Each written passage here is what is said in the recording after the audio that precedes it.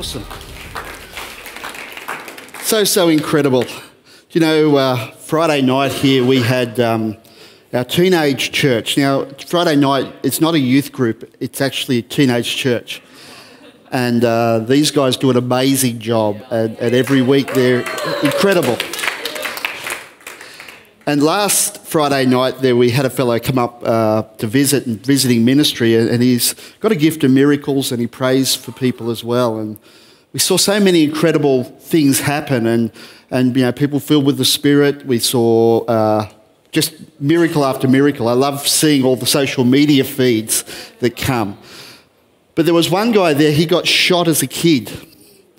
You wonder how that happens, but shot by his father and into his shoulder, and he'd lost a lot of movement in his shoulder.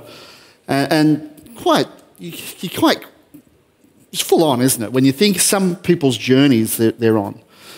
And he got shot and he'd lost some movement. And Friday night, now he came to youth last week, I think it was the first time. So this was his second week coming to church. And on the second week, prayed for him and he got full movement back. He said, I feel a creative miracle.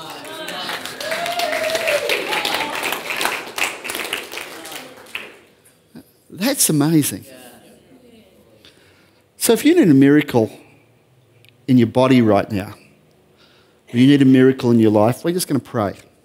And there's people that do. I know we've prayed for our prayer requests, but right now for you, where you are, and I know there's people with incredible needs, and they have needs, and we all do to a degree. And we're in this series we're starting called Finding Freedom, and one of the freedoms we need is freedom from sickness and freedom. You know, Jesus paid the price. So if you need a miracle right now, I'm just going to ask you to lay your hand on that area. And if you know and you're sitting next to someone, be it your spouse or your friend, and you know they need a miracle, why don't you lay hands on them right now? And we're going to believe God together. So Father, we believe you, that you are a miracle-working God. Father, just as that young man was healed Friday night, just as we see creative miracles again and again and again in lives, Father, we believe you for the miraculous this morning. Healing into bodies right now. Healing into bodies right now. I break the bondage of sickness off people's lives in Jesus' name. Believe you for creative miracles, reconnection of nerves, Father, reconnection in body parts, Father, where people need, Father, in MS, where the nerves need healing, Father, and that shield come back over those nerves. We believe you for healing in Jesus' name. Amen. Amen. I believe God for miracles all the time. Now, as a church, you won't see me operate in the gift of miracles very often. I only do it when I feel God speaks to me about it, because I think it can become a show, and I think it can become around a guru or around someone who's up the front, and we expect that. It's not our heart as a church. Our heart as a church, that we are all ministers. We're all ministers. It wasn't some special person that's up the front.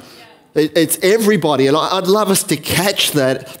When you have a need and you see a need, pray for people. Because it's something God said to us. We said, if you believe, lay hands on the sick and they'll recover. And sure, there's people with a gift of miracles, and that's where we come and we pray for people with that gift. And there's also the scripture, it says, if you are sick, come to the church and the elders will pray for you and anoint you with oil, and we believe that as well. But I just want to encourage you as a church, lay hands on people. See the miracles take place. There's nothing more exciting to me than seeing people healed. And it's not when, I love to see the young people come and pray for people. And the reason I love that is they have no idea. They don't know how to pray. They just lay hands because Jesus said lay hands and say, be healed. So often, it's just such that simple prayer. And we want to see that freedom, and I want to see as a church that we take it to the streets. We don't just take it to our little holy huddle on a Sunday. Now that's about finding freedom. And as a church, this series is about finding freedom. And I think if you're always plagued by your past, and your problems, you won't go into the fullness of your future and your purpose that God has for you. And I think we need to be people who get over our problems. But I've found the longer I've been a Christian, the longer I've been on earth, sometimes I gather some more problems. And sometimes the things that have plagued me in the past seem to reoccur again. And you go, where did that? I thought I dealt with that. And I want to talk a little bit about that this morning, about dealing with those plague problems that come back and harass us. I know I used to be in business and I'd travel all the time, and I'd travel across to Perth, and regularly I'd skip across the country. So I'd fly into Melbourne, do some meetings there, then go to Adelaide, then go to Perth. And the difference was when I got to Perth, I found all the people from New South Wales and Queensland and Victoria who were escaping. And they thought, let's change location, because if I change location, it's going to be better. And they think, oh, well, look, I'm leaving my problems behind and catch a plane to the other side of the nation. And guess what? The problems turned up. It was great for a week. Took them a week to get there. And you hear their stories that they're there, and they thought, man, it was so good. And then all of a sudden, the same things that I had that were causing me problems on the other side of the nation are here.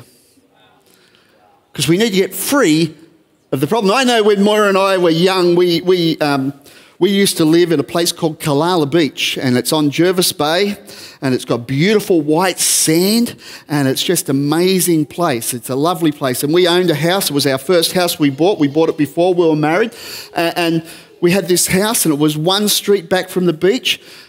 Beautiful place. And we ended up going, and I was in electrical contracting and security contracting, that type of work. And we had our own business, and you know, we had the recession we had to have in 1988. And it's a long time ago. I know most of you guys, a lot of you guys weren't born, but it was one of those things that happened in the past. And, you know, 25% interest rates and 17% on our home loan, 25% on our overdraft in the business. And, you know, Moira and I thought, we'll just escape.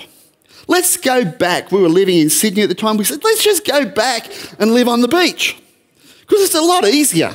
We actually travelled down to we had a weekend there. We travelled down and we looked for another home that was right on the beach. And we nearly bought it.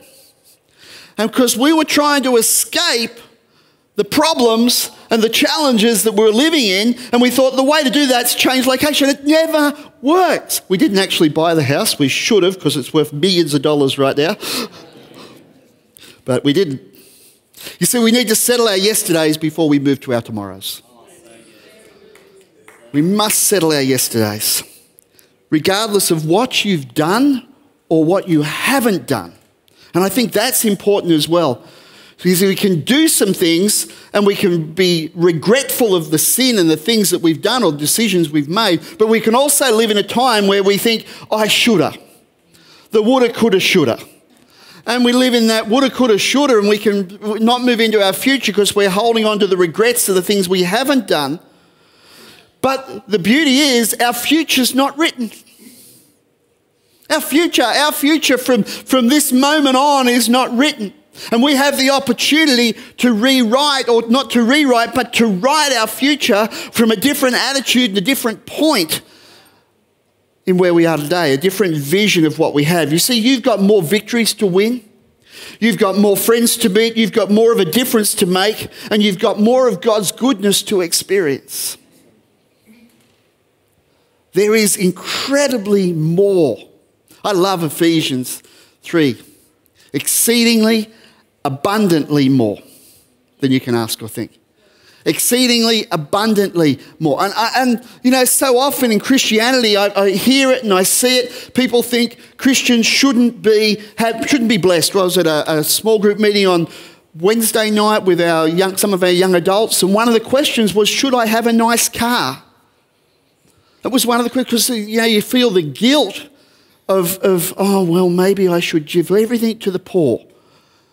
And you see this pressure coming from the world that puts pressure and think, oh, well, as a Christian, I've got to be in poverty. Never what we're called to be.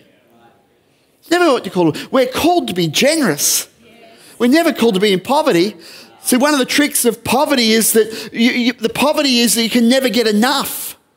And that poverty is that poverty spirit. But God wants us to have more. And it says in Timothy to the rich, he says to rich, enjoy what you've got and give to others. Don't let the world contain us to something small, but actually catch to something that's going to take us much larger than where we are. And I think God's called us to that. But the challenge is we have so many of those hang-ups that hold us. Be it sin, be it attitude, be it head attitude, be it heart attitude, that they can hold us back to the destiny and purpose that God has for us. And I don't know about you, I sometimes look at my life and I go, why, God? Why didn't you just fix it all up? Because some of you have heard my testimony, but when I got filled with the Spirit of God, I was a tradie, I was working on building sites, had our own business at the time, but we were working on building sites and we'd adopted the language, I'd adopted the language, Moira hadn't, but I had adopted the language of trades. And they're usually small 4-letter words and lots of them. And God, that night I got filled with the Holy Ghost, it left me. Gone. Totally. And I went to the building site the next day and someone swore and it just was like someone hit me in the stomach. It was, oh, wow. And I thought, this is fantastic. But through the journey of life, I've found that he didn't do everything. He didn't fix up the other attitude problems. He didn't fix up the other sin problems. He actually, and I've talked to him about it. I don't know about you, but I actually talked to God, say, God, just fix it, like, do we have to do this? Come on, you could do this now. But the challenge is he doesn't because he wants to grow us. Imagine, it's like if you've got kids and you give them everything, what do they become? Spoilt brats. And we're like that as Christians. Sometimes we expect and we expect and we expect and we treat God as an automatic teller machine and go, God, I need this, I need this, I need this. And he says, well, do it yourself. Because he wants us to grow. He wants us to be free of the past, and some of those things require us to do that. Some of those things require us to say, okay, I am free. I'm going to take the promise and I'm going to live with the promise, and the promise is going to build me. If you're not well in this place, we've got to take the promise of healing and live in that healing and walk in that. And you say, oh, Ken, I've tried that. You've got to keep trying. You've got to keep doing it. There was a preacher, and Smith Wigglesworth, you may have heard of him, and he was an old preacher, and he travelled, and he had a healing ministry. He raised the dead. He did a whole pile of things that are quite incredible. And every time he would preach, he'd have these stones, either gallstones or kidney stones, and he would end up lying on the platform in agony. And he would go and pass blood and, just incredible. And this is a guy that's seeing miracles all the time. But one day, he got healed. One day, he got healed. You go, well, why didn't God fix him up there? By his stripes we're healed. There's something about allowing that faith to come and build in us. See, Romans 7:24 and 25, who will free me from this life that is dominated by sin and death? Thank God the answer is Jesus Christ our Lord. See, that's faith. Thank God Jesus come to set us free. Thank God he came to set us free, to hold on to him, to hold on to Jesus. I love the story of Peter walking on the water. And here he is, and you read it in the Bible there in the New Testament, and he's walking on the water. He's called out of the boat, and we love that bit. But the reality was Jesus was wandering past in a storm, and he called him out of the boat. See, sometimes God calls us to do something in the middle of our storm. He calls us to us, and he hasn't fixed the storm. He's called us to step into the storm, to walk towards him. When the 10 lepers came to Jesus, and there's so many stories, the 10 lepers came to Jesus, and Jesus, these guys were ostracized. They weren't allowed in the town, and they walked and they said to Jesus, can we be healed? And he said, he didn't heal them. He said, go and show the priest. They weren't healed. He said, go and show the priest. And on their way, the Bible says, they were healed. Sometimes we have to find freedom in our walk, not just expecting it all to come and say, I'm going to get fixed before I step. I'm going to get fixed before I step. Jesus said, no, just step and you find your freedom. Start to step and you find your freedom. See, God's mercy is new every day. The stepping stone of freedom is mercy. And we step on that step, it's new every day. So it doesn't matter what yesterday looked like. It doesn't matter what your story was yesterday. It doesn't matter what you did yesterday. It's about what you're going to do today if you'll take up the mercy of God. Take up the mercy of God for your healing. Take up the mercy of God to set you free of sin. Mercies are new every day. I've found that in my life as I wander through my Christian journey, and I come back to that point, as I said before, you come back to that point and thought, God, I thought we dealt with this. I don't know about you, but I get frustrated when that happens. That you think, oh, here it is again. I dealt with this. But the reality is, God wants to take us deeper. So sometimes we come and we run into the same thing. We run into it on a different level because God's taking us deeper in God. He's taking us deeper in that overcoming. He's taking us deeper to get rid of those things that give us something that's rock solid, not just something that's a fleeting thing that says, oh, yeah, I've overcome, but something that takes us deep and anchored. Ephesians puts it this way, that Christ will make his home in your hearts as you trust him. See, that's when you give your life to Jesus. He makes his home in your heart. And I don't know, maybe you haven't given your life to Jesus in this place today, and maybe you've just never experienced that love. We'll give you an opportunity to know him this morning. Because he comes and he resides in our heart. But then it says, and I love the next part, your roots will go down into God's love and keep you strong. See, that's the finding of freedom. The finding of freedom is God comes into our life and sets us free. But to hold our freedom, the roots have to go down deep to hold us strong in Jesus. One of the things I've found, however, is what I focus on becomes my future. And I find it so easy to focus on my problems. They seem to pop up and I seem to get cranky with myself, and I look at my problem and my problem seems to be always in front of me. And what I've found with that, as soon as I'm looking to the problem, I'm drawn to the problem. My future's this way, but my problem is staring me in the face. And instead of looking to my future, I look to my problem and I walk towards the problem. God actually wants us to walk towards our future, to place our eyes upon him. I find that the challenge to find freedom, and you'll hear people say, oh, you've got to overcome that problem, you've got to overcome that thing. One of the things I've found is as I face Jesus, all of a sudden that problem gets smaller. All of a sudden I start to overcome that problem. All of a sudden that problem isn't so much in my face because I've started to step towards freedom. We need to be people who look to our future. I think that's why goals are so important. Because goals keep you focused. If you don't write goals down, it's so easy to get shifted one other way. But when all of a sudden, when your goals are there and they're staring at you every day, I find that when I've written my goals down and I start to write them down every year, I try and write my goals down because they speak to me. One of the things I've found is when I do that, I achieve them. If I don't write it down and I don't look at it, I don't achieve it, then I get frustrated with myself again. And even if I don't meet my goal, because sometimes if you understand my personality, I like to have, when they call them big, hairy, audacious goals. I like the big goals.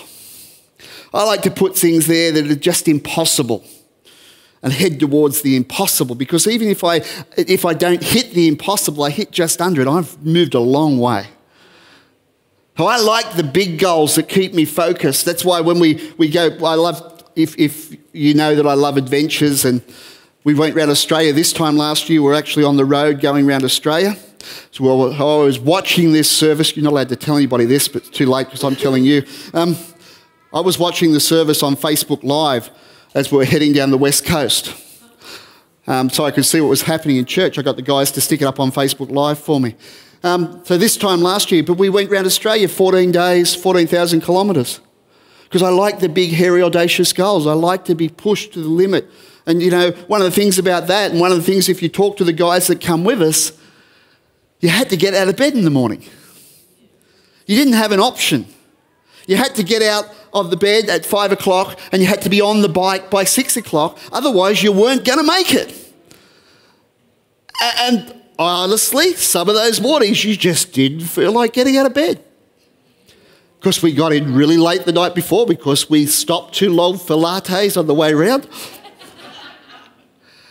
But you've got to get out. You've got to do it. And that's something that when we start to head towards freedom, to have our goals, to have our future, not our problems, but have our future that will take us forward. 2 Peter 3 verse 18 puts it this way: rather that you must grow in the grace and knowledge of our Lord Jesus Christ. Growth in Jesus should mean that you grow in the love and the care of others. The Bible puts it this way: by this all men will know that you are my disciples, by your love for one another. So when we start to look at finding freedom, and as we go through this series, we look at how that change brings a change in us, and the only way we can measure the change is how we treat others. The change in us, the freedom we find, means that we change the way we view others. We start to change how we see others because the love of God comes into us. And I think it's one of the great challenges to the church, one of the great challenges, the church being the people, being us, is how we relate to the other people. How we relate to the people who don't know Jesus. Do we become these people that are judgmental, that are these people that have an opinion, or are these people that actually have love? When they look at us and go, you're different. You're different. You're not what I expected. Because we have love. The growth in Jesus means that we must become people who love others. Our challenge is when we talk about finding freedom, so often we think it's about attracting more for ourselves, and it is. But the more we get, the more we have, the more we can affect. But it's about others. So when we find freedom, we find that we're comfortable in ourselves. You shall love the Lord thy God with all thy heart, all thy mind, and all thy soul. And you should love your neighbour as you love yourself. But if you've never found freedom and you don't love yourself, you can't love your neighbour. If you've never found freedom and you can't love yourself, you can't love your neighbour. Because our worldview, what we look out of as we look at other people, is how we see ourselves. That's why freedom's so important. That's why finding freedom is so important. Galatians 5:13-14. But you have been called to live in freedom, brothers and sisters. But don't use this freedom to satisfy your sinful nature. Instead, use your freedom to serve one another in love. For the whole law can be summed up in this one command: love your neighbour as you love yourself. See, when we find freedom, we can be free to be who we are, and we can be free to love other people. And the difference of Christianity to anything else is as we give, we receive. As we find our freedom and we give it, what we found in freedom, to somebody else, that's when the love grows in us and we receive and we give it again. And it's so opposite. That's why people don't get it. That's why when we take an offering up and people say, oh, you want money? We don't need the money. Well, we do need the money, but we don't. It's not about that. It's about people finding freedom in finance. It's about not being killed by that spirit of poverty that locks us in. The spirit of poverty is that we'll never have enough. And you can be a billionaire with a spirit of poverty. Oh, I've got to look after this pile of dirt. You become like, and money, and you become like Scrooge, where it's all about the money. It's never about that. It's about our heart. And that's the difference of Christianity, but it's a difference in every aspect of it. Not just money, it's every aspect that we give love. And people say, how can you love that person? And honestly, sometimes I say, I don't know. but I do. Because there's something about as we sow love, we receive love. It's incredibly powerful.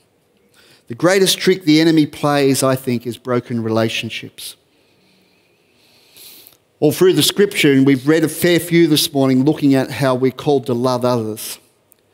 And that God wants us to love others. And he says that you'll love others. And by this all men will know that you are my disciples, by your love for one another. The greatest trick the enemy can come and bring is the breaking of relationships. And we see it in marriage. Where if he can get and put a wedge into marriage, and I call them wedges because I find most things that causes a break of relationship is so small, but if he can get that wedge in and then start to hammer it in, he can break the relationship. But it's the same with your friends. It's the same in your friends in church. Same with the broken relationship. You see people break relationships with the church because they go, oh, the church. But the church is just people. Church isn't the building. Just stops the rain. And Toowoomba, it keeps us a little warmer. It's not that. Church is the people. And if the enemy can break that relationship, you can get opinions, and you know, most of us have them. Opinions, that is. They're like armpits. They all stink. But we've all got them. And it's the opinions that cause us the difference. But when we find freedom to love people. One of the reasons I think it's so important to have relationships is because if you grow alone, you grow weird. And Moira and I were out in our boat. We were heading across to have a weekend away, and where we've got the boat in this marina, we've got we drive past this houseboat, and it's a mess. And Moira said to me as we were driving past, she goes, there's obviously not a woman in that houseboat.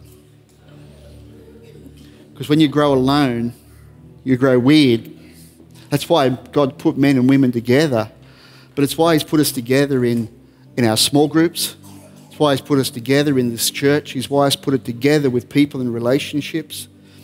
Because community is so, so important. Small groups are a place where in our particular church, it's a place to connect with others. It's a place to protect one another, and it's a place to grow together. And I think they're important things. I think it's important that it's a place where we can connect, because I know that when we connect, we find there's a richness in connecting. There's a richness in actually meeting somebody else. I think it's important that there's that protection, that we are protected together. I think it's important that you can have a small group around you where love covers, where it's a safe place where you can go, man, I am struggling with this sin. And they're there to protect you and love you and pray for you. And a place where we can grow. Not just stay small, but people that challenge us to grow. People who push us beyond our limits. Proverbs 28:13 says, people conceal their sins will not prosper, but if they confess and turn away from them, they'll receive mercy. James 5:16, confess your sins and pray for each other so that you may be healed. There's that community where you can actually be yourself and say, hey, I am struggling. And then all of a sudden, when you get to that point and you can spare it, and sure, we confess our sin to Jesus and he takes it. But if I want to see people healed, and when we confess our sin with our friends who'll pray for us and love and hold us accountable, that we actually see the healing take place, the freedom take place. Our friends determine the quality and direction of our lives. And I don't know about you, but I shared a little story about working on building sites and how that can affect your direction and quality of your life. And I love hearing Chance's story today, where he talks about his small group and how it's affected his direction and quality of his life. That's why we do small groups. That's why we do community. It's why we actually have that incredible opportunity to be involved with other people. So wrap up this morning. Your story is not complete. And God has a great story for you, your future. I'd love you to ask yourself this morning, when you think about finding freedom, what do I need to start doing to move into the direction of the story I want to tell? To ask that question of yourself, because it's so easy to sit in church, it's so easy to read a book, it's so easy to do those things and say, wow, that was good, but what step do I need to, what is my next step I need to take to my future? Because the Philippians puts it this way, it's out of the Passion Version, I pray with great faith for you because I'm fully convinced the one who began the glorious work in you will faithfully continue the process of maturing you and will put his finishing touches into it until the veiling of our Lord Jesus Christ. Because I think the mess that we find ourselves in today will be the miracle we tell people of in the future. That's our testimony. Because I don't know about you, but I know that in my life I'm dealing with a mess. I'm dealing with it, and I get through this one mess and I get to the next mess as he takes me deeper in his love. But it becomes my testimony. I overcome by the blood of the Lamb and the word of my testimony. So your future's great. Your future's great. Honestly, your future is better than your past. And the reason I can say that confidently is you've got Jesus in your life, but secondly, you've got experience. And you take you into a glorious future. It is an honor to play a small role in what God is doing in and through your life. We believe life is better together and no one should do it alone. So we would love to get connected with you and help you on your next steps with Jesus. Drop us a message on our website or head to our Facebook page.